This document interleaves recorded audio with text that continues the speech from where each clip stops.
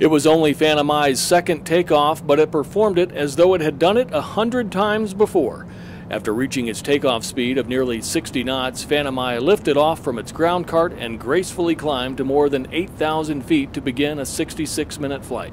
Seeing that bird lift off the cart like that was a sight to see.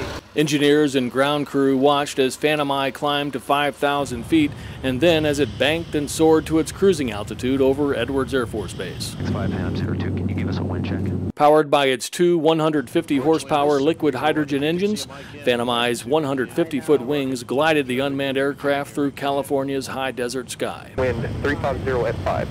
Phantom 02 showing up. That was one of the most amazing things and a great feeling seeing Phantom Eye return to flight. Phantom Eye's first flight was 28 minutes. It provided engineers with plenty of flight and performance information, but this longer flight allowed for all systems to be analyzed. His call signs, Scott, you'll be Phantom 2.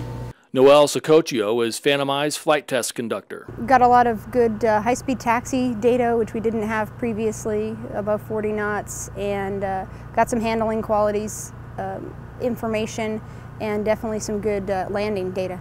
The longer flight expanded the flight envelope, bringing Phantom Eye a step closer to meeting its intended mission of up to 4 days of endurance to provide customers persistent ISR. So I think it was really nice to see the flight, the landing go so well, and then to have customers there congratulating us on that and showing so much interest in what we're doing with this vehicle.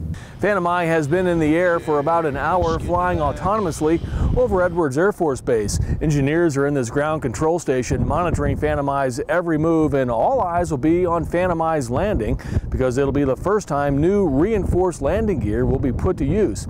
Phantom Eye will land, come to a stop, tilt to one side or the other, and then rest on the wingtip.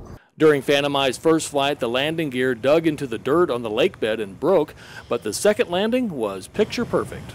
Roll out. Touchdown. He's coming down. Engines soft shutdown.